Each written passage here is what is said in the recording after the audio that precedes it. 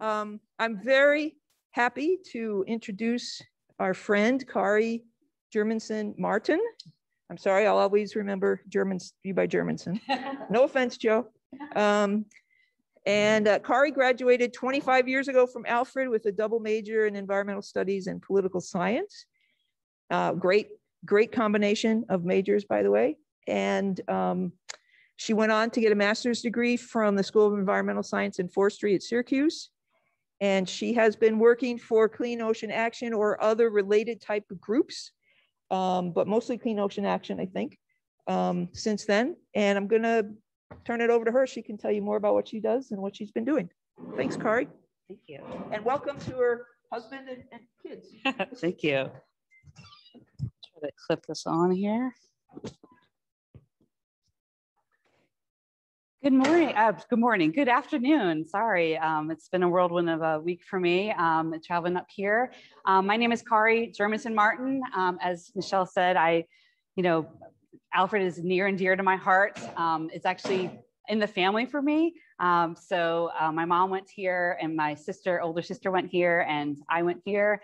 And I brought my family here to enjoy a fall weekend in upstate New York. So great job on getting the colors out here for us in full force. So my husband, Joe, and my daughter and son, Ostri and Derry. So we're very glad to be here. I'm glad to be here for, learning more about Alfred and how it's changed, but also be able to be on the other side of the room from where I was here as a student, as a presenter to all of you. So thanks so much for coming out today. I'm just going to give you a little bit about me and about my presentation before I move along so you get an idea of what you'll be hearing about today. And hello to those in the Zoom world. Thanks so much for joining us today. They are great. Let's see. We're back to the not advancing. Hold on one second. There we go. So just to give you an overview, so this is the mighty Atlantic Ocean right off the coast of New Jersey. A lot of people, when they see this picture, they can't believe that it's actually New Jersey waters, but yes, it is blue and green and clear on many days. And this was taken this summer when we had excellent water quality. But just as an introduction, I'll talk to you about my presentation, and that is, we're talking about plastic pollution and the plague it has on our environment, and the impacts it has, why we have plastics and the plastic pollution problem, talk about actions and solutions that have been done, are in place, or are getting done, and then things that need to get done to address the problem of plastics here in our environment and communities. As an introduction again, so I came here at Alfred and got my Bachelor of Arts degree in 1997 in environmental science, environmental studies and political science. So I found my inspiration from, thankfully, some professors I had here, and I'm glad to see Dr. Rasmussen's daughter here in the audience. So he was an inspiration for me, as well as Dr. Lukey. And I carried on my desire to learn about the environment through college, and then added the political science to complement that. I had an interest in how things get done and how laws get made, and how people power can help do that. And I decided to move on to get my master's degree from the SUNY College of Environmental Science and Forestry, or ESF, in Syracuse. So I stayed up here in the snow belt area, even though I grew up in New Jersey, where we get a little bit of snow, but I survived, and I lived to tell a tale and share it with everybody else, what a wonderful state New York is and how gorgeous, especially this time of year. After graduate school, actually during graduate school, I did an internship, which is so important when you're in college, or even before that, to experience some things you might want to learn and possible job opportunities.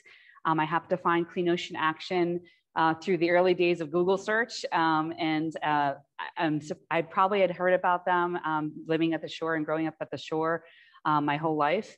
But I learned more about them and had an internship with them one summer, which turned into my master's thesis work. So it was valuable to learn about nonprofit organizations and what their place is in making change in our environment and in our communities. and just raising awareness about issues. So after graduate school, I did find a full-time job at Clean Ocean Action. I started doing outreach and education work, talking to people and students of all ages about ocean pollution issues, and then dove a little bit more into the communications and policy aspects before having a family and raising 2 ocean advocates of our own. And then rejoined the organization just 3 years ago in policy and advocacy, because that is kind of what my interest lies, as I said earlier, getting people involved in doing things and making good change. So Clean Ocean Action, our mission is to improve the degraded water quality of the marine waters off the New York, New Jersey coast.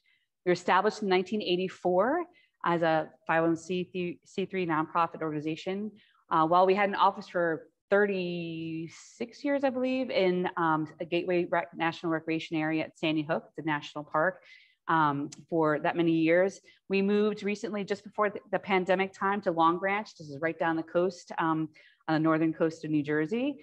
We are a coalition of organizations to stop ocean pollution. Very simple. We find a source of ocean pollution. We work with citizen action, education, research, and policies to make sure it gets cleaned up and we get the ocean cleaner than it has been, and we improve those waters for not only the thousands and millions of critters that live in the ocean, but for the people that enjoy it every day, and the clean ocean economies that depend on a clean ocean. So we're a small organization of usually around 8 to 10 employees. We've got summer internships. So if you are interested, please check us out on our website. We usually advertise them in early spring so we can get some great, inspiring college students to do some really good work, and we do put you to work. I just want to talk to you a little bit about the ecological richness and diversity that we have right off the coast of New York, New Jersey. We've got wonderful, wonderful animals that people are surprised to hear about. I mean, even people that live in New Jersey don't even know that we have 5 species of sea turtles and 4 species of seals, and all these wonderful animals right off our coast that depend on clean waters to live and to forage and to thrive. We've got 27 species of whales and dolphins, and they are amazing. And only in recent years have people really understood and seen those whales jumping right off the coast. We were very fortunate to see them last year right off the beach that we go to. So it's really a sight to see and a reminder of what really is out there and why it's important to make sure we're keeping these waters and our coastal areas and our environment in general clean. So at the same time that we have all this diversity and richness, it is also downstream of millions of people. This is an aerial photo of New York City and northern New Jersey. We have the major rivers that go past these areas that come and drain from northern New Jersey, very urbanized area. So pretty much anything that is dumped on the ground, thrown on the ground, and washed into our waterways by way of rain and snow, or illegal dumping will find its way into the ocean being the ultimate sink to all of our rivers and waterways. So when you have all these people in this small amount of area, there's a lot of congestion, there's a lot of litter and other signs of millions of people in one area. So at the same time, today I'm going to focus my discussion to you about one visible sign of pollution. Of course, there's a lot of different types of pollution. There's bacteria, there's viruses, there's all different types of chemicals that you can't see that are plaguing our ocean waters, our rivers, our streams, our lakes, and our communities.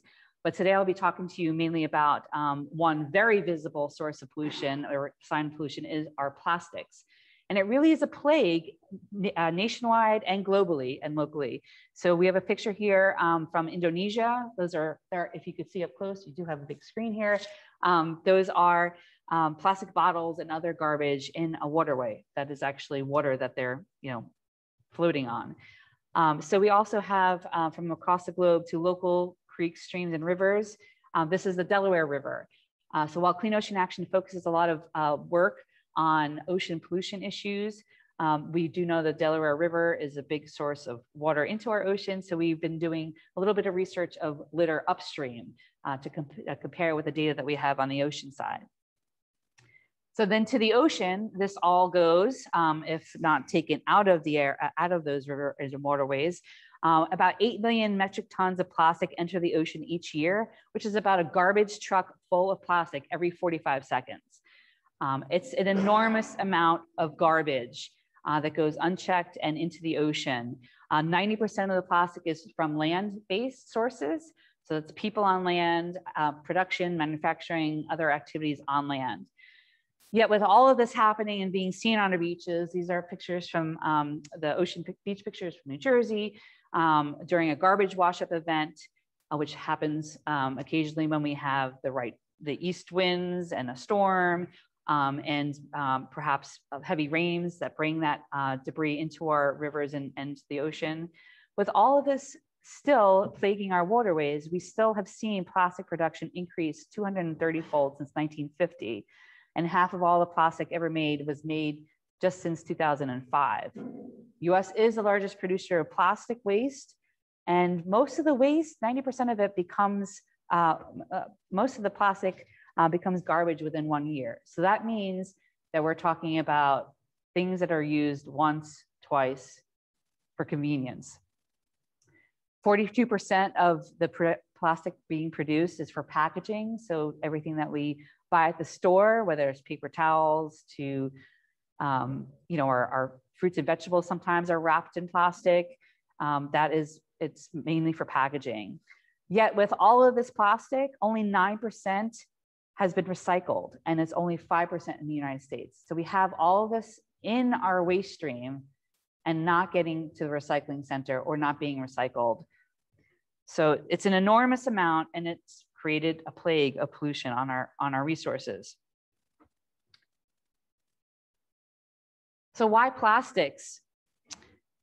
Well, think about the plastic items you've seen in your day, throughout your day, from breakfast to dinner, snacks in between. They're versatile. Plastics are made to be, or found to be, versatile, lightweight, but they're strong. So they're strong enough to hold.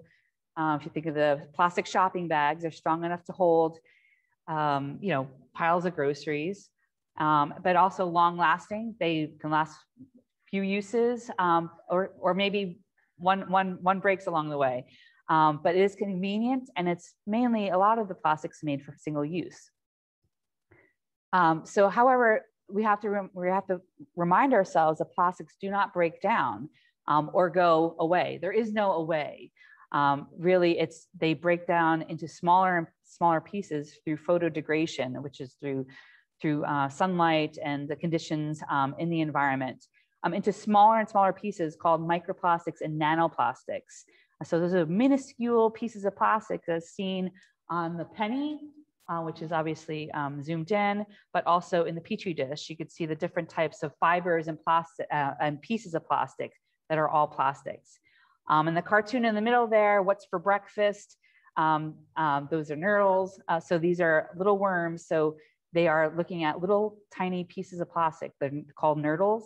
They're the building blocks of all the plastic items that we use. It's what is the raw material for making other plastic products. So in all, I'm so sorry about the nurdles. You could probably, if you go to a beach, you could go right along the water's edge, particularly, and you could scoop up, get a handful of sand. And a lot of times you might think that's all little pebbles. They're nurdles in there. There's lots of nurdles. You could tell they have little seams on. It's a little tiny piece of plastic, so it's not a rock, but it's tiny little nurdles, which are often dumped there or overboard by containers, ships carrying them, and also through the manufacturing process and wastewater releases. So in all, plastics have a large carbon footprint over the whole life cycle of the product, whether it's because it's being extracted as a petroleum and a fossil fuel, to the production and manufacturing, all the way to the end life of it being disposal, whether it's recycling or in the environment. Now I'm just going to go over a little bit about the impacts of plastics. There's some various pictures here of some of the signs and the impacts of plastics. So we have anything from what you probably already have been hopefully educated about, the impacts on wildlife in terms of ingestion and entanglement from plastic items. We've got beach closures, hence the photo of the flags, no swimming, garbage wash up, sometimes medical waste being mixed in through way of the syringes and things that are discarded in streets that wash into storm drains, or in the case of our urban areas, there's something called combined sewer overflows. And combined sewer overflows are years and years ago when the wastewater infrastructure was created and built in these communities and cities like New York City and Newark and the large cities by the coast. They had one pipe for the wastewater from their houses and their businesses, and also for capturing rainwater to make sure there's no flooding on our roads. And that one pipe goes to a wastewater treatment plant that can accept a certain amount, a certain number of gallons of wastewater or sewage or rainwater. And when it rains a small amount, a tenth or a quarter of an inch or more, the wastewater treatment center takes what it can to do the processing of it, and then closes the gates, and the rest of the wastewater, the combined sewage and rainwater and stormwater, goes directly into the nearest waterway. So that being the Hackensack River, Passaic River, East River, Hudson River, Delaware River. So there's anything that's untreated. So whatever gets flushed down the toilets, whatever gets down drained in the bathtub, shower, sinks, will go untreated into our waterways. So that's why we will find signs of raw sewage in our on beaches when we have garbage wash-ups and things like syringes that sometimes are flushed down the toilet, but also tossed on the streets. So we have street litter and filth, as well as signs of raw sewage getting into our waterways and onto our beaches. And then the other side of plastics is also public health. The other impacts, public health being the air pollution and the water pollution from the whole life cycle of making plastics, and the impacts on people living in the communities around the facilities that is producing the plastic and manufacturing it, as well as recycling it. And there's a photo here of a member of Rise St. James, Sharon Levine. She's an activist in Louisiana in an area commonly known as Cancer Alley, because there's a number of facilities that are plastic producers and manufacturers and petrochemical facilities that are sited there in communities, mainly a lot of communities of color and diversity. So she is there making sure companies are held accountable for the damage they're doing, not only to the environment, but to public health and the communities that are surrounding these facilities that are creating all this waste. So that's the environmental justice and equity part of plastics production. So just to go over a little more specifically, plastic litter is harmful and lethal by way of ingestion. The animals eating the plastic, thinking it looks like food, and also entanglement. So here we have some photos. The most recent photo I have is the Canada goose that has a 6-pack beverage ring around its mouth. So it was taken in New Jersey and Bayshore Waterfront Park on the northern coast of Bayshore. We were not able to go over and try to help it. It flew away before we were able to. But it's something that is a problem. I know there's been many education campaigns over the years. I remember, saying people should clip them before throwing them out, but that is helpful, but it's still plastics in the environment. So scientists and research estimates that by 2050, 90% of all seabirds will have ingested plastics of some kind. That could be as small as the tiny pieces or as big as a bottle cap from a water bottle. It is estimated that 22% of the fatalities of dolphins and whales can be attributed to plastics. When you think of whales and how they feed and they just open their mouths and get a whole bunch of fish at one time, there could be plastics within whatever they eat, or plastics, floating in the water where they're feeding. So all you have to do is to get a little depressed is to Google and YouTube search some videos of necropsies for animals that, studies that have been done to find out what was the cause of death for the animals. And you'll see that there have been pounds of plastic found in whale stomachs and digestive systems and with turtles. So it's really a pervasive, horrible problem. And along the lines of those plastics just getting ingested, filling up the stomachs, are also the chemicals and the resins and things that are, and colorants that are in the plastics as well. Those are chemicals that are now into the environment and now in the systems of these animals. The picture, it's probably hard to see on your bottom left, that's an actual dead carcass of a albatross. As you can see, there's plastics inside the belly area and also mixed in with some garbage as well. So by 2025, with all this plastics out there, it's estimated that for every 3 pounds of fish in the ocean, there will be 1 pound of plastics. And if you think about the amount of fish in the ocean, that's a lot of plastics.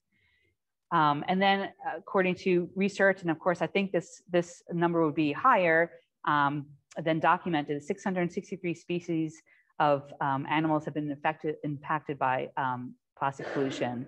And as I said, the toxins and pollutants that are along with those are now in the digestive systems in the environment. So it's a serious problem and one that we are trying to educate people about because of the disposal of the plastics. Yes, they should be put in the garbage. Yes, they should be recycled, but how about reducing the amount of plastics that we're creating and using so we have less to take care of and to find places for. I'll talk to you a little bit more about that in a bit. So I did mention a little while ago that plastics are a type of trash that lasts. This is a marine debris biodegradation timeline that shows how many years it takes for items to break down over time in the marine environment, obviously under certain conditions and the condition of the actual item itself when it gets into the system. But we have, plastics and things that last for hundreds of years. The more natural things, obviously a little shorter time frame. Depends on the size of the item. Depends on what's anything that gets out there in the environment. Something will attach to it. A lot of species find things to attach to, and in the case that Clean Ocean Action has had beach cleanups and also underwater cleanups, that a lot of times it was hard to take the trash out of the bed of the riverbed because there was so many things living in it and making use of the item. But some people don't actually think about some of the things as plastic. I have 2 pictures here. One is of cigarette butt filters. A lot of people think they're made of natural fibers. It looks cottony if you open it up, but it's actually made of small plastic fibers that are made to filter some of the toxins out of the product as it's smoked and consumed. So the plastic fibers actually are harmful because it not only has the toxics in them and the chemicals, but also because of the ingestion hazard. These look like little pieces of fish, little fish to birds and other marine life. There is a fascinating photo that someone got in Florida. She had a long range zoom camera and found a tern feeding its young a cigarette butt. Just picked right off the beach thinking, they're feeding its young, and it was a cigarette filter. And it's a picture that is lasting in my brain because it's all human caused. Cigarette butts are not natural, they're man-made, and therefore the problem is man-made, and the solutions can also be from all of us. And also, a lot of people don't think of plastics as balloons as plastics. So this is a photo from Island Beach State Park in New Jersey that was shared by us by a family, this family that found this whole bouquet, if you will, or train of garland of balloons in the ocean. And when we have an east wind, a lot of times, that stuff is floating in. But with balloons, it is a type of plastic and a type of harmful plastic. When you release balloons or accidentally or on purpose, a lot of events and things and organizations have balloon releases.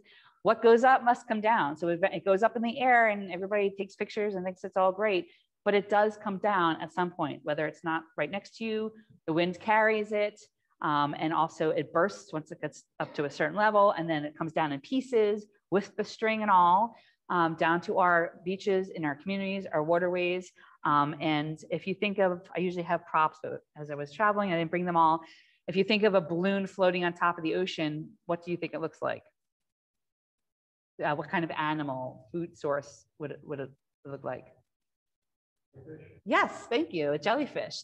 A jellyfish, which is a primary source of food for turtles. So turtles can come up and they see this, it looks, especially with the strings attached, it looks like a jellyfish, and turtles mistake it for food. So I know my kids knew that answer, so thank you. So it looks like food to animals, it's mistaken for food, and then it's ingested. And then you have animals that have balloons, whether inflated or not, are harmful. They're in their digestive systems, filling their stomachs up, not allowing them to get the food that they need and the right nutrition for them to thrive. So we are working on solutions. I'll talk to you a little bit more about that in a few moments, but it's just something I like to tell people because they don't think of balloons as plastic, but it is a type of plastic. And with mylar balloons, which are those shiny ones, they can actually also cause fires as they get entangled in power lines. And they can harm linemen that have to go up there and fix, and they cause power outages. So it's a concern not only for wildlife, but also for everybody that needs and needs power and for safety. So I alluded to this a little earlier, plastics are actually made from fossil fuels, as we know, mostly natural gas and the production of natural gas and the off production of natural gas through the facilities. And through the production of plastic, the amount of greenhouse gases that are emitted from just the production is the same as 116 average size coal-fired power plants. So we've obviously been doing a lot of work to reduce the impacts of climate change and to address sources of greenhouse gases that are causing climate change. So we've heard a lot about taking coal-fired power plants offline and making sure that we're being efficient and reducing fossil fuels, getting electric cars, electrifying things, but we are still feeding the desire to make more plastic. And that is also causing greenhouse gases that are causing a lot of the problems with climate change. And I will say that the companies that have traditionally been the fossil fuel companies are now turning to plastics as their new product of choice to continue their success and their profits and continue the work of their companies using fossil fuels to make into new products. And we're finding microplastics in soil, in precipitation. It's literally raining plastics on us. It's also found in air, dusty winds, and water. I do remember one of my projects here in Alfred, and I forgot which class it was. I guess it was, probably remind me, Michelle, but I did collect rainwater from different parts of the area. I collected rainwater from Alfred, and I collected rainwater from New Jersey, to a couple different places in New Jersey, to compare what was in it. And I think it was a gas chromatograph. So I learned new things by learning the tools, but I never really thought until I started working for Clean Ocean Action and seeing the research about the plastics in rain. That's something that was eye-opening to me, that literally it's raining plastic on us. And in doing so, it is affecting the actual processes of the natural environment. There's research being done and suggesting that the plastics that are in that upper layer of the ocean, just floating there like tiny plastics, is interrupting the ocean's ability to moderate climate change. And it's naturally done so over the years. It's absorbing the carbon and heat. So if you have something that's interrupting that through the whole process of the ocean, that could mean some huge changes for not only atmosphere and our way of life, but also for the ocean as well. So plastics, in some, there's impacts on wildlife, there's impacts on public health through the air and water and land pollution, as well as climate change. So the public health impacts, there are the hidden costs of the plastic planet. There was a recent report from a number of organizations releasing information about what hazardous chemical families that are in the plastics, heavy metals, flame retardants, phthalates, biphenyls, and fluorinated compounds that are from the plastics production process that's causing impacts. Microplastics are found in the food web. So my title of my presentation was "You Are What You Eat," because we're literally eating plastic. Humans ingest up to 1 credit card worth of plastic every week in the food that we're eating, whether it's the fish that have it in their tissues, it's just minuscule, but it adds up. And we are not sure, there's research being done as to what are the impacts of having these plastics into our bodies. And of course, the air and water pollution from the emissions from facilities are causing havoc on our public health. So just to give you an idea, and this is after lunch or before your lunch, depending on how your day went, that there have been microplastics found in tea, sea salt, seaweed, milk, seafood, honey, sugar, beer, vegetables, and soft drinks, pretty much what we all eat every day. So it's really concerning that what we have created is getting into our foods and into the things that we need to survive, as well as the environment. So I just want to go over some of the actions and solutions that we are, that Clean Ocean Action is involved in, and many other of our colleagues. As I said, we're a coalition of organizations. So we have religious organizations, women's groups, environmental groups, surfing groups, businesses, all involved over the years of coming up with solutions to these sources of pollution. I failed to mention in the beginning with Clean Ocean Action, we started, the organization was started by our current executive director, Cindy Ziff, who still leads us all in finding sources of pollution, finding the solutions, and getting people engaged in ways to make sure our ocean is better off and improved. So we do that through citizen action, education, and research. And when Clean Ocean Action started in 1984, there were 8 ocean dump sites, legal dump sites off the New York and New Jersey coast, from acid waste being dumped there, contaminated mud from the harbors needed for shipping and navigation. There was also wood burning that was placed out there, dumped out there. And everybody remembers the garbage barge issues if you do a little Googling and research back. So there was 8 ocean dump sites, and through the work of Clean Ocean Action and elected officials that heard the citizens and the thousands of citizens that found out about these sources of pollution, found out about the impacts to our ocean, took action and convinced them to end ocean dumping. In the year 2000, we were able to say we were dump site free. Forgot the other one, sewage sludge was being dumped out there. So it's really a testament to the amount of people power that can make changes. So some of the actions and solutions related to plastics, Clean Ocean Action has been doing our own research and community science for 37 years. Our beach sweeps, which I'll talk to you a little bit about later, but it's gathering data on the debris that we're finding on our beaches, how much of it, from where, possibly where, and what we could do about it. But also learning about microplastics. This photo here under the research is one of our interns that was doing microplastics counting and research. So she's got her little square there looking at microplastics within that sample area, and documenting the sources and documenting the amount of microplastics. We also do water testing at local rivers and streams related to bacterial pollution, but obviously keeping in mind to seeing what kind of plastics are out there as well. We do education and awareness, and there's a lot of groups. We work a lot with our colleagues throughout the state, but we have our own education and awareness programs to target specific people, to educate them about their individual behaviors and how it impacts our marine life and the ocean in terms of what they're littering and what they're disposing of, and how are they recycling, and what are they purchasing, and what are they reusing. But also we do cleanups, as I said, twice a year to get people on the sand, to pick up garbage and to be citizen scientists. At the same time, we also work to get state and local laws in place to address these sources of pollution.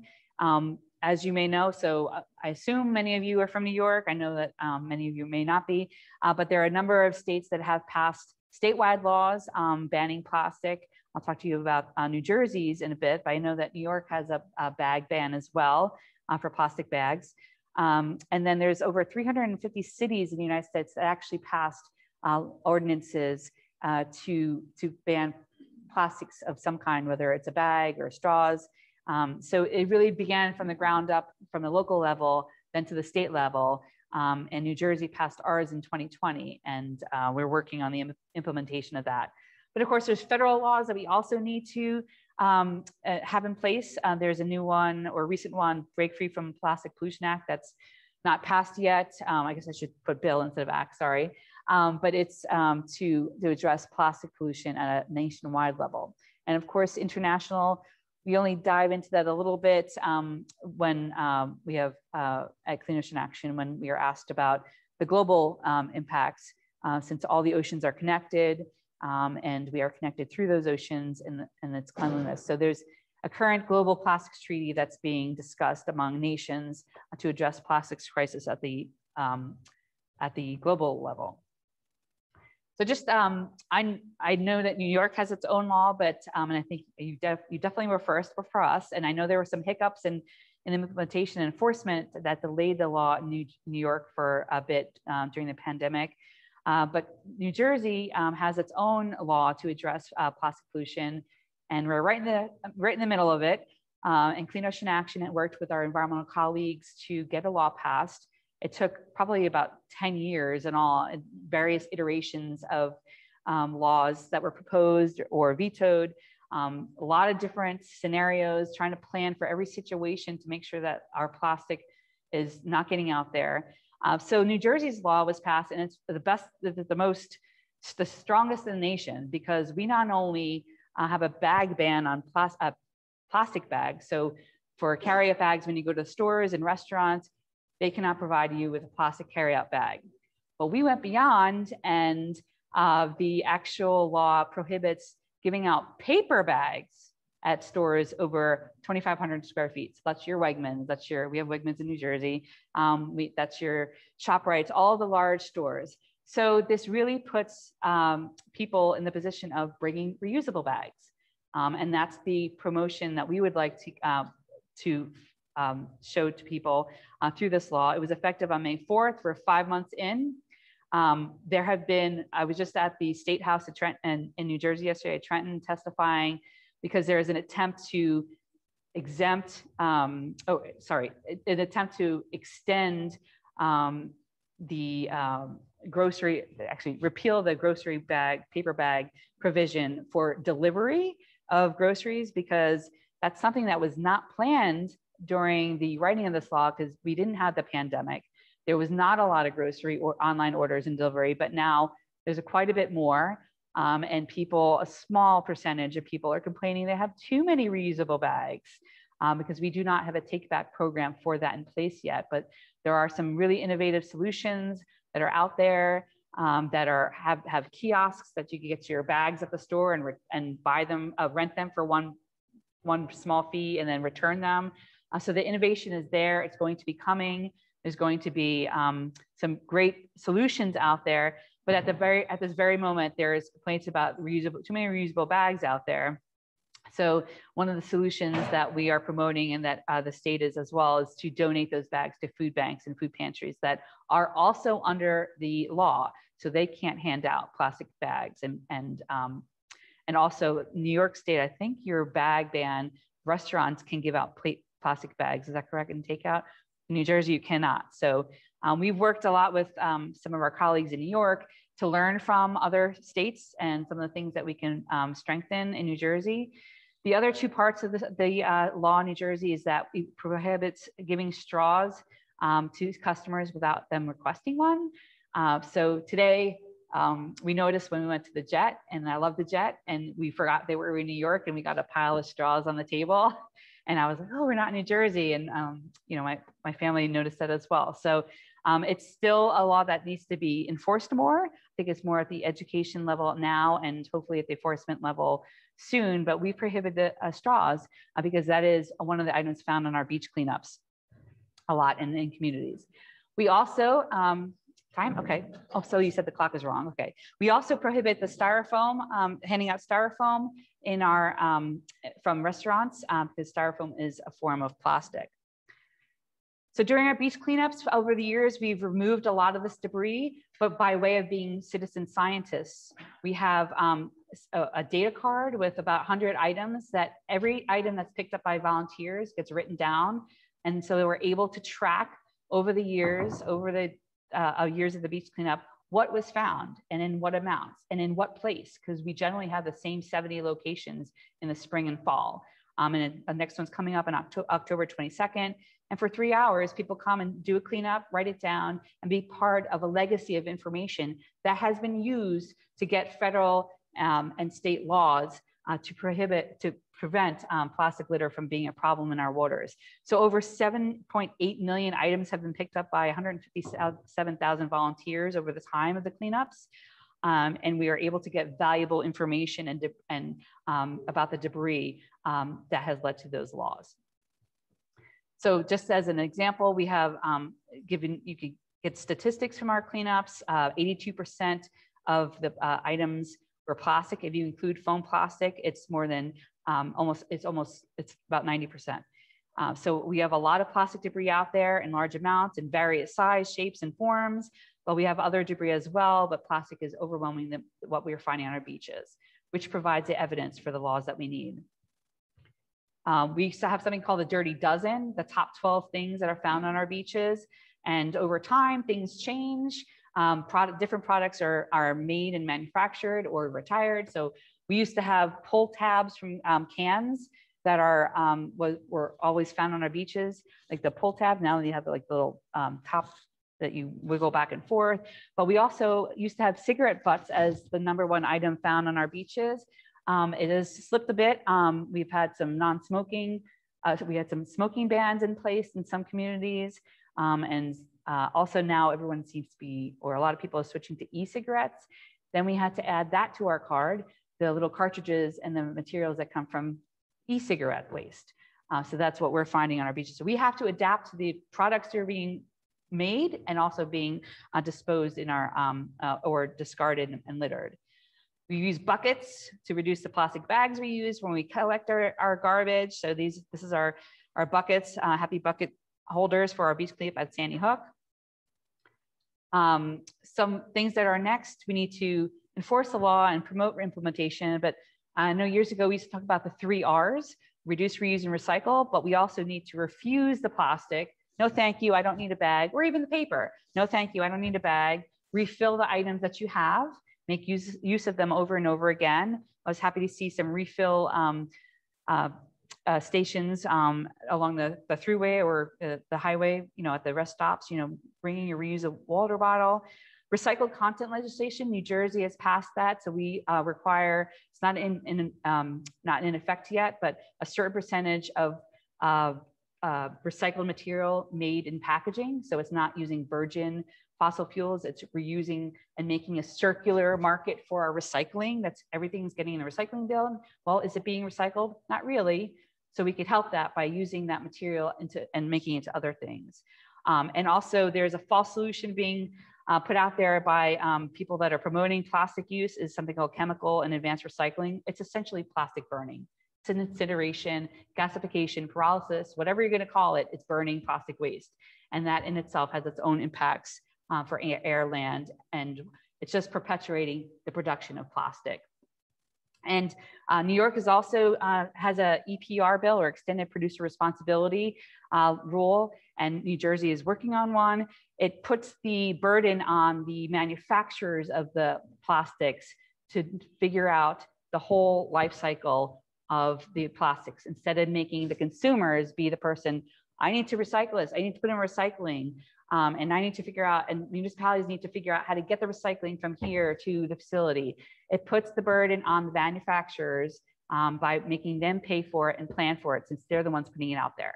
So that's something that's next on the agenda for most states and organizations working on plastics issues.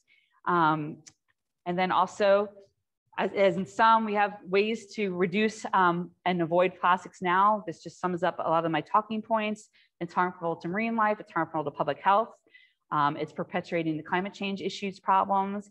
And this little cartoon, it's sad, but I feel like I live the life with picky eaters in my family.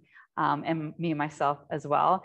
But you know, plastics are really being served up to our animals, not by choice. They think it's food, and it's something that was created by people, and it needs to be solved by people and each and every one of us. So with that, I'll take some questions. I know there's a class after here, but I want to thank Alfred University and Dr. Lukey for bringing me here today and inviting me back to speak to all of you. I hope I inspired you to think about your everyday practices in terms of plastic and your impact on life and the environment. I hope you think about getting involved in nonprofits, even just to get a taste of it, to understand how things go and how things work and how people can make change.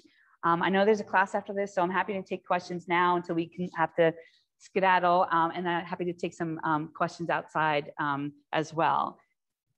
Thank you.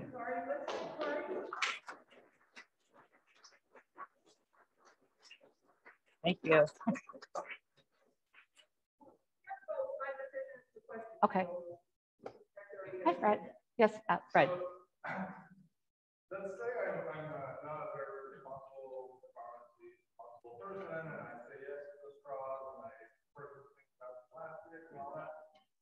I'm reasonably sure that if I toss it in the garbage and not put it in recycling, I'm pretty certain it's going to end up in the landfill. Yes. And I don't see where in that chain it could end up in the environment. Now, I understand it's not a good solution long term, but all that plastic on the beach, even if I live in New Jersey and I put it in the trash, it would go in the landfill. There's something else happening that's leading to this. And is it really us as consumers that are responsible for that? We are in the sense of buy it, but where waste chain break that? Sure. The question for those on Zoom was, is all of that, I mean, in the summary, is all of the material finding on our beaches, is that really from consumers? And where is the waste stream break up where this material is really, that amount is getting out there? And I would say that, unfortunately, if you drive or go visit these areas, I'm pretty sure you'll find garbage on the streets and garbage in communities. And that does wash with every rainstorm into our waterways and does not get filtered. There's no gate, filtering or screens on the ends of most pipelines that go into our waterways. So with every rainstorm, with all those millions of people dropping one cigarette butt or one straw or one cup, it all adds up and all comes right into our waterways. And it could be there for quite some time. You've all heard of the Pacific garbage patch, I'm sure. There's one probably in every sea and ocean, just the way the currents are. But the idea is that amount of debris is not going to get caught and collected. There are, obviously some organizations or businesses that are developing boats and skimmer boats and things like that. There are things like that in place. In New York Harbor, there's a skimmer boat that's supposed to collect a lot of these mats of floating debris into our ocean before it gets out there. Whether the program is, being efficient and operational all the time, and when it needs to be, it's also something to be mindful of.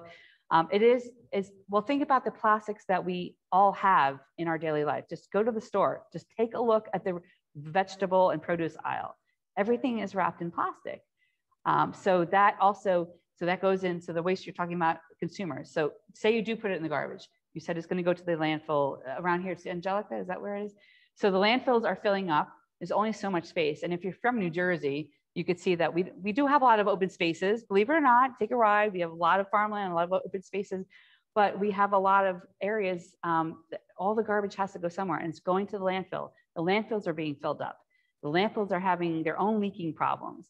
Think about the process of getting the garbage from your house to the landfill. You're putting it out in bins. The wind blows and it's knocked over, or it comes out of the truck, or the truck, they do their best to get it in the truck. It doesn't always get there. You have leakage from a garbage truck driving down the road. There's so many different sources, and even just a little from each source is adding up. And as I said, we have a lot of plastics out there. So generally we will have a lot of plastics to try to get rid of. We have, recycling is a solution.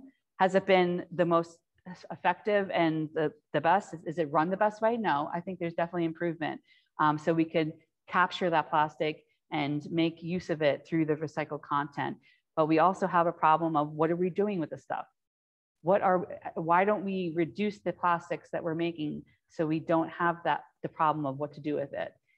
So again, so landfills have their own problems in terms of the rules and regulations for capping it, and also for making sure that if you think about what goes in the landfill, you could have something that's biodegradable and it's going in the landfill, it's still going to be there because there's no sunlight, the conditions are not the way to break it down.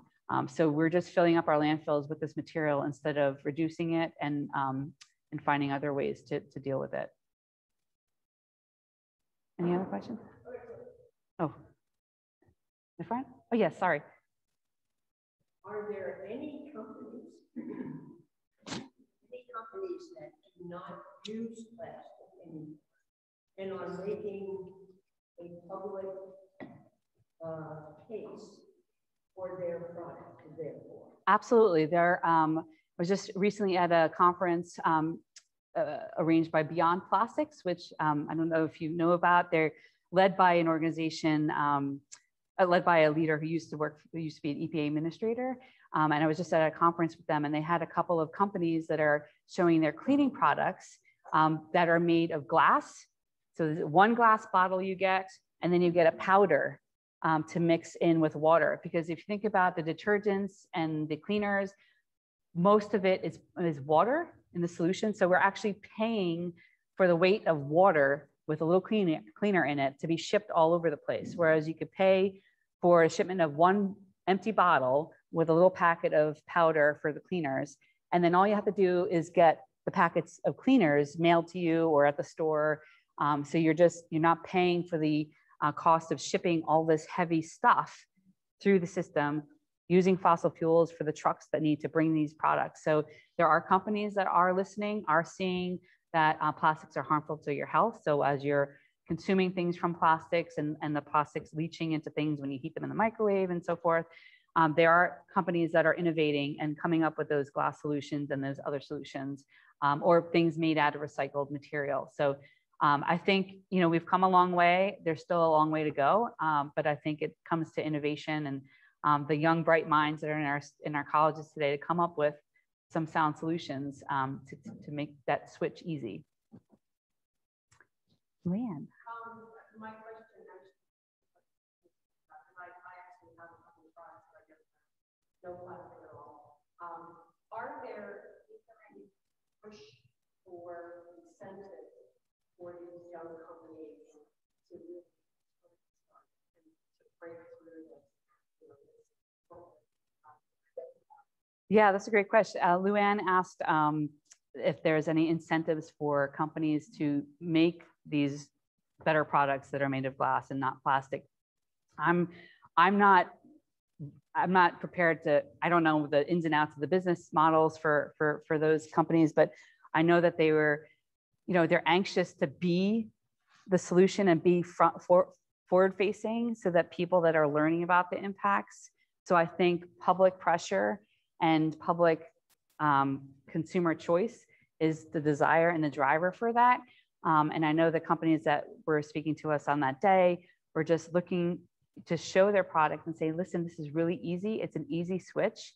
And if we can do it, then we know that other companies can do it. And that brings the competition, Luann. So there's going to be other products that are going to be seeing, okay, this is the right way to go, or this business is being very successful. Just as an example, yesterday in the hearing for the plastic bags, the paper bags are actually not included in the original law for banning. We were banning plastic bags, but the food stores were actually the one that said, we don't want the paper bags either because they're expensive. And also there is an environmental footprint, trees and the production of them. But so this company has come up with this kiosk where you pay to get your bags, you use them, you bring them back within 30 days and you get your money back. And then they take them, they clean and sanitize them in their facility. They also have the actual product is, you can take it apart. If there's a rip, they will stitch it and they will fix it. So you're not making a whole other new bag. But this is innovation. So the company said, I want to tell everyone about this. We want to tell everyone because we want competitors. We want the solutions to be out there for people to use. And New Jersey is a great place because we banned both and everybody needs to bring their bags. I don't know about incentives, but I think public choice and public pressure is helpful. I think we have to vacate the room, but I'm happy to talk after, yeah. Thank you so much. Thank you everyone online.